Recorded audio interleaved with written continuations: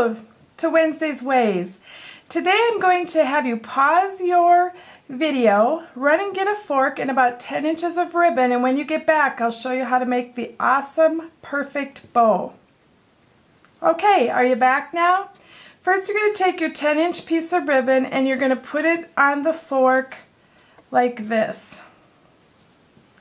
Then you're going to take the top one that's on the back and you're going to wrap it around and put it into the middle tine of the fork, and you're going to pull it tight. So it's kind of a crisscross. Now you're going to flip your fork over, and from the back side you're going to come with that other tail of ribbon and you're going to put it through the middle tine again, and then you're going to simply tie a knot. And you're going to slip that off and you're going to tighten this up, bring this down, and you've got an amazing little bow.